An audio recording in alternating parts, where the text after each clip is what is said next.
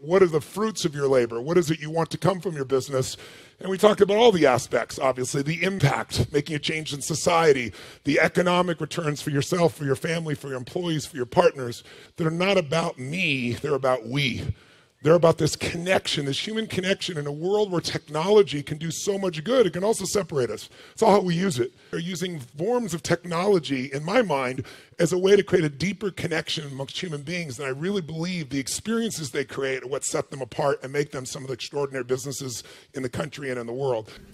The difference in people, the difference in performance, the difference in the final result, the outcome, is it usually dependent upon skill? Is that what makes one person better than another, yes or no? How many have seen someone with unbelievable innate skill get wiped out by an athlete, a person, a business individual who clearly had less skill? How many have seen this happen? Say aye. It's our ability to maximize. We said on day one, leaders are what transform organizations. You want to grow this company, you want to transform this company, leaders do it. A leader doesn't mean everybody else follows you. It just means that you have a higher what? A higher standard than anybody else does. What'll make you the leader is when you have a higher expectation, not of other people. Anybody can do that. Of whom? Of yourself. So if you want to know what does it take to take things to the highest level, what's going to take to change my business permanently, not temporary, you can go home and you can install some of these strategies, skills, tactics, tools, insights, and see a significant change. But if that change is going to be a lasting company of value that keeps growing, then the things you've learned here have to become the standard for your organization, not something you did for a period of time. Whenever you look at somebody and say, why are they more successful than anybody else? It's always because of step one, they've raised their standard. If you go back home and you want to change your life in any way, personally, professionally, or your company, as boring as it sounds, as stupid as it ain't it sounds, you might say, I spent all this time, this energy, this money, and you're going to tell me to raise my standards? Yes. Because even though that's not sexy, it is the only thing that creates lasting change. You can go on a diet and you can lose weight, but what will that person eventually do? They'll go where? Back, unless they raise their standard. Now that sounds so trite and stupid and positive thinky or old school.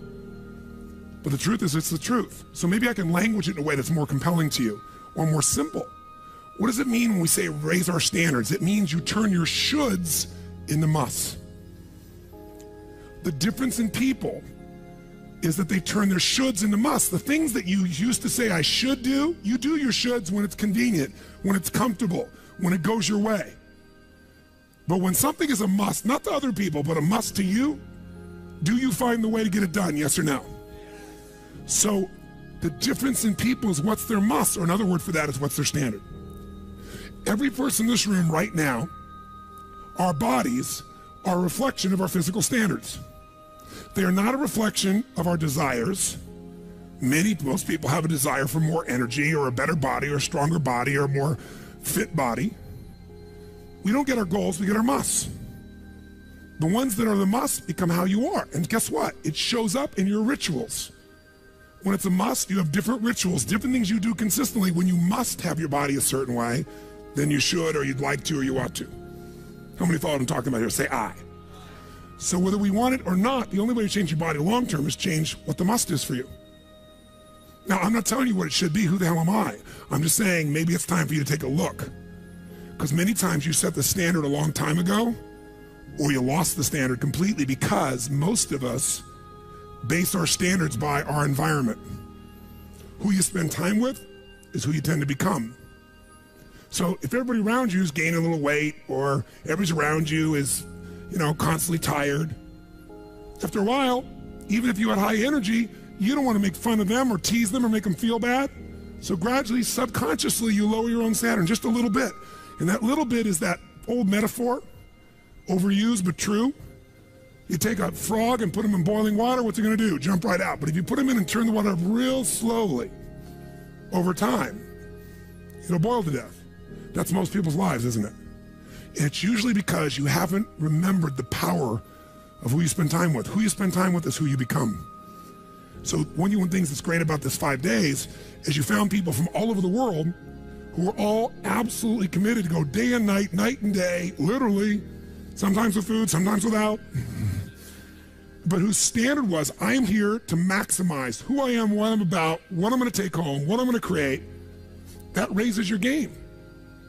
Remember, play against somebody you're better than, your skills are gonna go down. Play against somebody better than you, just to stay on the court, the game has to go up. Want to change your life? Raise your standard. Want to raise your standard the most? Get around where it's better. Surround yourself with people playing the game much higher than you are. So just to be around them, your game has to rise. That's part of what we try to do. When we come into a company, we create that by raising the standard amongst them. Or you got to do it by yourself, but you got to do it. How many agree with me on this? Say I. And it starts with whom? It starts with us.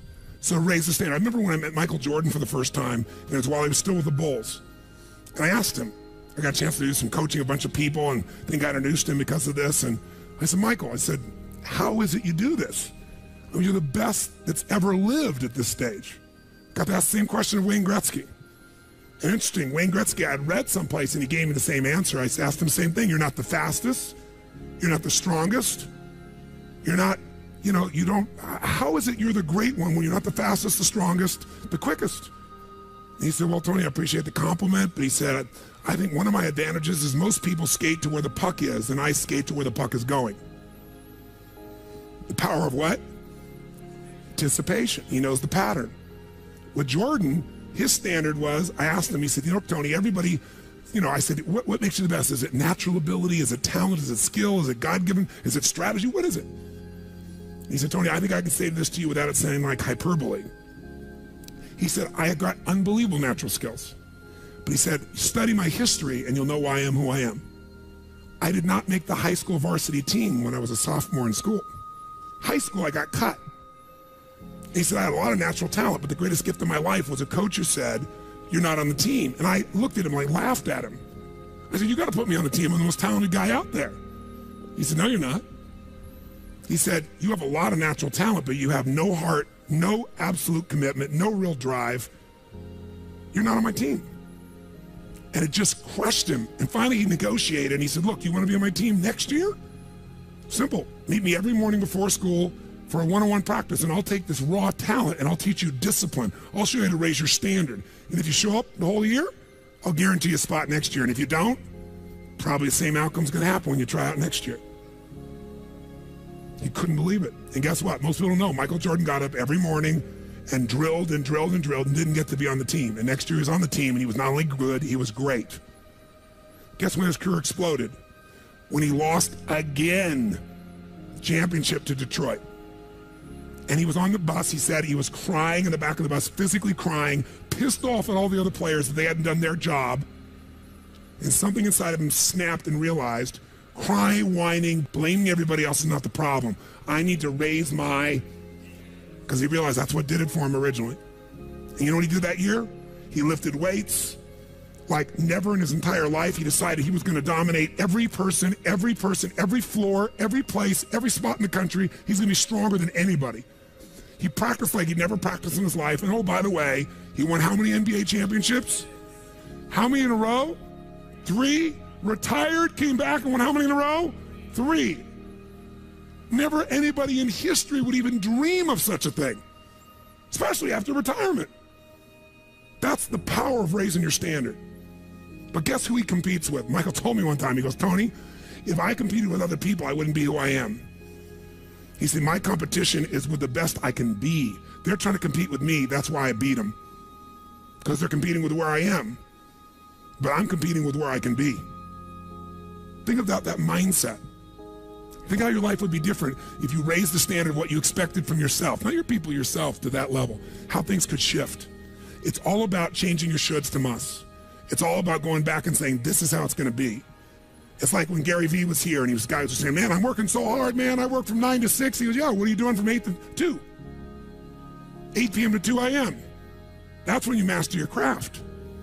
I always say to people, it's what you practice in private that you'll be rewarded for in public. People say, oh my God, you have this great ability, this great skill. They didn't see all the hours. This class, this course, I know tons of the stuff like the back of my hand. But if you talk to my team who's exhausted, they'll tell you we're up to 4 a.m. almost every night. To be able to figure out how to provide for you a life cycle and get it to be real so you can think about Nike and give you accurate information about when did they really get to young adult, when they fall down. We had to make phone calls, read financials, do all kinds of stuff. We did all that stuff. We were doing all these things and we've accomplished so much, and I figured out how to make it even better. That level of commitment is what makes you great at what you do and gives you that little edge that makes you stand out from everybody else. And that standing out is what makes somebody absolutely own an industry or brand themselves like nobody else in the world. That process is what this is about. Raise your standard. When you got to go home, you got to say, where are we going to raise the standard? What am I going to take that's been my should and make it absolute must? Where are we going to do that as a team and how are we going to pull it off? Now, who here has ever, by the way, your income right now is a result of your standards as well. It's not the industry and it's not the economy. Who here is making more money today than you made 10 years ago? Let me see your hands. How many feel like it's not enough today? Let me see your hands. And how could that be? Real estate's so cheap now. Computers are cheaper than they were then. You get so much more for your money. Because once you achieve a level, who knows what happens? You immediately, you close the gap, you create a new gap. That's because that's what makes us grow. Who's willing to go back to where you were 10 years ago? Not many. Some of you would be, because it's gotten worse in the last 10 years for you. But the majority, there's no way. See, once you're fortunate enough, if you don't like cleaning house, once you're fortunate enough to have somebody clean your toilets, you will not be doing that again, unless you like that. You'll find somebody who loves cleaning toilets and you will pay them handsomely. Because now to go back and do that, once you've had the privilege of not having to do that, it's a different game. It's a gross metaphor, but who gets what I'm talking about here? Say I. Once you have a must, you find a way to get to it. Every one of you in this room is earning what you must earn, not a dime more. Don't get me wrong, you might have big goals, big desires, but it's not a must for you. Because even when the economy crunches, if it's a must, you will find the way. How many agree with me on this? Say I. See, when it was a must for me to get at one level, I did. I remember it was a must for me to finally make $1 million a year. I had my son Jarrett going to be born. I swore I would never have a child unless I was financially set, and I wasn't financially set, and he was on his way. I went from $38,000 a year to making $1 million a year in the next 12 months. That was all BS. In my head, I thought all my growing up, all the pain was because my parents fought because there was no money. They would have fought anyway. Because I believed that, though. I raised the standard, made it happen. And then I made $1 million a year for 7 straight years. Even though I built 5 more companies, even though I was helping more people, I made the same amount of money. Guess why? That was my must. At some level above that, seemed greedy. Now, it wasn't like I had this incredible lifestyle. I owned a magical home. I had this place called the Del Mar Castle overlooking the ocean in Del Mar, California. But I was on the road, staying at the Ramada Inn in Milwaukee with shag carpeting and smelly, dead animals on the wall on my birthday. And my maid, she's back at home in the castle going, "Oh, Mr. Robbins, happy birthday. Oh, I can't help thanking you. It's so wonderful. Oh, Mr. Robbins, it's so beautiful here. I was sitting out in the jacuzzi overlooking the ocean. Oh, yes. Oh, I've lost 22 pounds. I can't tell you. It's been so amazing. I get on your Stairmaster and I watch Oprah. I love your gym, Mr. Robbins." And I'm thinking, she's got a multi-million-dollar lifestyle. How many can relate to this in some way, right? So I went from 38,000 to $1 million because I changed my income. It became an absolute what? It was nothing about money. It was about growing.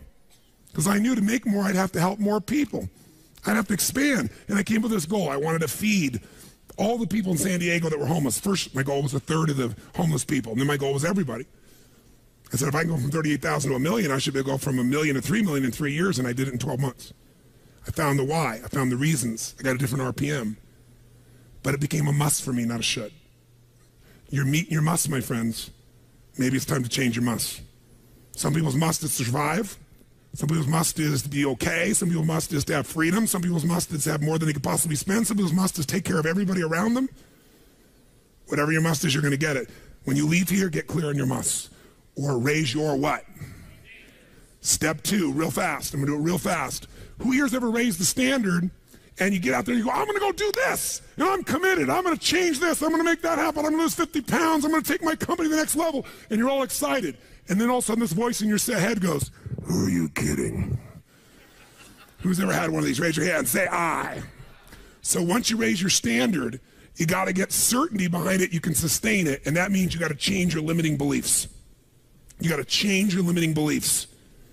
And who has limiting beliefs, by the way? Who?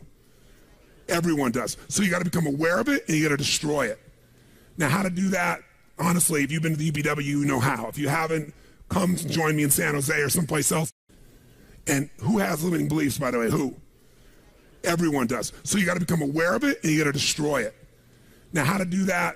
Honestly, if you've been to the UPW, you know how. If you haven't, come join me in San Jose or someplace else and come through the experience. When you change your limiting belief, everything changes. Because as you believe, so is it done unto you. If you believe you're right or you believe you're wrong, you're right. Because whatever you're certain about, you find a way to support it. I always teach people to exercise. Try this. And if you know it, do it fresh. Look in this room real fast for everything that's brown in this room. I'm going to give you a test. What's brown? Quick, look for brown, look for brown, look for brown. Brown hair, brown clothing, brown. Close your eyes. Tell me everything you saw in this room that's red. Raise your hand if you see more brown in your head than red and say I. Open your eyes. Now look for red, look for red, look for red, look for red, look for red, look for red. Look everywhere for red, look for red. Raise your hand if you found more red this time. Raise your hand, say I. Why? Because you're looking for it. Because whatever you focus on, you'll find. In fact, you'll find stuff that's not there. How many saw beige, called it brown just to feel successful? How many saw burgundy, called it red just to feel successful? See, once you believe something is a certain way, out of your need for certainty, you'll change things to meet that belief. Let me show you in 2 seconds flat why the rich get richer and the poor get poorer. I call it the success cycle, real fast. Draw yourself 4 squares, put them up on the screen here. You'll see, as I do this, take a quick look. You'll notice you've got the word potential up in the left-hand square. Up in the right-hand square is the word action. Bottom right is the word results. Bottom left is the word belief, or another word for that would be a sense of certainty. Potential, action, belief, results. And notice there's arrows in a clockwise fashion where they just keep feeding each other over and over and over again. So again, it's potential, action, results, belief, or another word for that would be certainty. Now, do you ever notice how rich people tend to get richer and poor people to get poorer? And I don't just mean rich in financial terms. I mean people that are rich emotionally. Do you ever notice how happy people tend to get happier? And depressed people tend to get more depressed? How many have found this to be true? Say I. It's because the power of momentum and what I'm about to show you. So let me show you something here.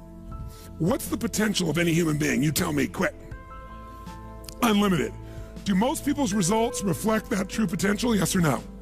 No way. Why? Because most people aren't taking enough what?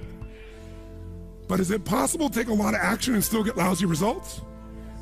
What if you got a salesman that works for you and they walk out and they knock on 100 doors and they say, you wouldn't want to buy anything from me, would you? Or they don't say that verbally, but they say it non-verbally. Is that going to affect their results? Yes or no? So it's not enough even to take enough action, because when we believe it's not going to work or we're uncertain, does that affect how much of our potential we tap? Yes or no? See, if you don't think it's going to work, you're not going to put out a bunch of your energy when you think it's going to fail. And by the way, when you're not sure, you tap little potential. Do you take little or a lot of action? When you're not sure, when you think it's not going to work, you take massive action or little action? Now, when you take little potential with little action, what kind of results do you get? Little lousy results. And when you get lousy results, what does that do to your belief? You go, see, I told you it wasn't going to work. Told you it was a waste of time. And then, by the way, when you have less belief, how much more potential do you take? More or less? If it's possible, you tap less potential, more or less action. Less. And what happens to your results? They get even what? And now they got worse results. What does that do to your belief? And by the way, now you see the current economy. Isn't it true? Everybody out there is going, oh my God, the results are so bad, it's going to get worse in the future. So I better pull in my horns, there's less potential, so I'm not gonna push as hard. I'm not gonna take much action. Oh my God, I'm getting lousy results with little potential action. Oh my God, it's gonna get worse. That's what creates a recession, depression, whatever you wanna call it. How do you change that? By the way, can it work the opposite direction? What would happen if something inside you gave you so much certainty inside of you that you felt absolutely certain that recession was your friend? That the worst economy for you was the greatest time on earth, and all you had to do is manage your state and apply your fundamentals and immerse, stay coached so you don't get off target, keep taking action, and you could own your business and you go to other people's businesses. How many believe that, by the way, now? Say I. When you have that kind of certainty, are you going to use more of your potential when you go home or less? Which one, my friends? Are you going to take less or more action? When you are certain and you use lots of your potential with massive action, what kind of results do you get? Massive action gets massive results. What kind of belief do you get now when you get better results? You go home, you use your core story. You go home, you take one of these techniques, you get a different response. You go home and you stimulate a new source of profit or income. You go home and you add a service. You go home and do anything, and it works. Your brain goes, yeah, it works. Now, by the way, at Home X, we went in there. Thank God we went in there because they took our stuff, and it looked like it wasn't working. Do you remember that? Yes. Because some people there didn't want the change to happen. So we had to dig in and find out it was working. We knew you can't take action. You can't sow that seed and reap nothing. So we uncovered what was really going on. You're going to have to watch for the same thing, depending upon the size of your organization. But bottom line, when you get great results, belief gets stronger. Now you're totally certain. Are you going to use more or less potential, my friends? Which one? More. You're going to take even more what? Get an even greater what? Even more certainty. And now what happens to your business? Boom, boom, boom, boom, boom, boom, boom. And now you have a different momentum. And so your economy does not have to reflect the economy. You get to create your economy. You get to decide whether you freeze to death or ski or snowboard. It's winter, but you can have the best time of your life. It could be a sunny, beautiful, magical time. But what you got to do is you got to manage this process. In order to do it, you got to change your limiting beliefs. And this week has been about doing that by giving you so many tools and examples that you'd be immersed. But I promise you when you go home, all this is going to be tested. A, because all the stuff that's waiting for you after being gone for 5 days. B, all the people there you work with, their limiting beliefs, whether you have one employee or two because you're a army of 1 or 2 people, or whether you got 10,000. And so you have to be able to implement. This, by the way, is, I'm not here to sell you, bring us in if we can help. Do you think we could help? Yes or no? Yes or no? Bring us in, we'll do it. Or get your team together and find a way to make sure this momentum goes in the right direction. Make sense? Yes. This is the must. If you have this high standard, but you don't really believe because the momentum's in the wrong direction, having the tools will be worthless. That's where certainty, that's where everything else we teach, that's what I do in my events, that's where you guys have been there before, that's what you got to bring to the table. What are the 5 keys for integrating this? Number 1, you got to go home and raise your what? Come on, guys, raise your what? Which means turn your shoulds into. Step number 2, you got to go out and change your limiting what? Find anything that's limited you and destroy it. What's the fastest way to destroy it? You can do it very quickly by producing the results in your mind over and over again. Or, why do you think I get people to walk on fire? Because they think it's impossible. When they walk in this fire, mentally you might say, oh, I can do it. But when they get in front of that fire and it's 2,000 degrees burning hot coals, it gets their full attention. And suddenly they have a state change. And when you get yourself in a state where you can storm through fire, it's not about fire walking. The state you're in to get yourself to walk across fire is the metaphor for anything that used to stop you, the fire of your life. And by the way, when you cross fire and you're on the other side doing something you once thought was difficult or impossible, it's that easy, your brain goes, what else can I do that I thought was impossible? It's unbelievable. It's not intellectual, it's emotional. Plus, after fire walking, cold calling is not a problem. You get the idea, ladies and gentlemen? All right? So what we're really talking about here is changing your beliefs. Now, here's the 3rd key. If you're going to get maximum results, you got to model what works. We brought you for 5 days and nights here, models of what works. Go back and get them. Now, here's where the challenge is. How many got tons to do in your normal list of things to do when you go home? How many got a lot to do? Say I. How many have a lot of outcomes you got to go after? Say I. How many have the same amount of time you had before? Say I. So in your business, if you need something to get done, you get it done because it's an absolute what? Or you hire someone to get it done. Hire us, hire someone else, get somebody inside. But are these things you're going home with musts or shoulds? Which one? Do whatever it takes. You say, I don't have the money. You don't have the money not to. Forget us. Hire somebody as an individual who knows what they're doing and put them in there. Leverage yourself. The only way you're going to get the game bigger is by taking a little bit of what, my friends? Risk, but that means get yourself some resources. Be resourceful enough to get the resources. What's great about this? What is this opening? What is this creating? What's possible? What have I not seen? This is going to make me see. What have I learned from this? What can I learn from this? What am I willing to do to still have it the way I want it? That's the fourth step. You intensify, and you innovate. And then there's the final fifth step. And that fifth step's really simple, my friends. And that is step up and give. Step up and give more than anyone else could possibly expect. The ultimate transformation happens when you stop trying to get and you start to give. Whenever you're at your best, you're giving. I remember so vividly driving in my car, my Volkswagen Bug, and I was struggling, and I was 19 years old. I was driving on a freeway in San Gabriel Valley, the 210 freeway, I'll never forget. And it's midnight, and I'm frustrated, and I felt like I tried everything, and I had these big hits, like the one you just saw, and nothing was going my way, and I was frustrated, and I kept thinking, how come I'm not getting what I want? And all of a sudden, it just hit me on the freeway. I pulled over the side, it was almost midnight, no cars really around, grabbed my journal, and I wrote, and I still have the journal to this day from when I was 19 years old, full page, and I wrote, the secret to living is giving. And I realized why I wasn't doing well. Because I all focused about what I wasn't getting. I was not focused on what I was not giving. And the whole game changed.